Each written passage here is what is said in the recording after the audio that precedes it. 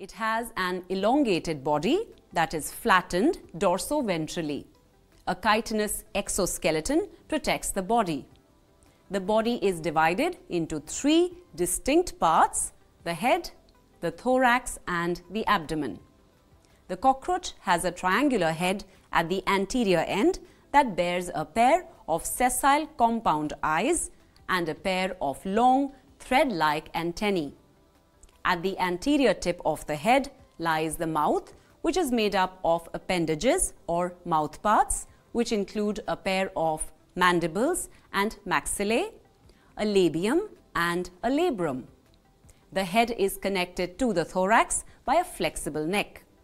The thorax is made up of three segments: prothorax, mesothorax and metathorax.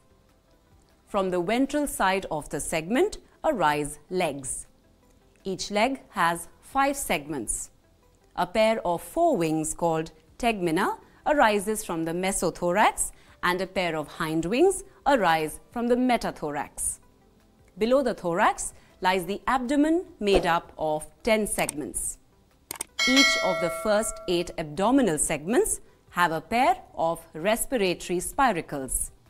In both male and female cockroach, a pair of anal cerci is seen in the 10th segment.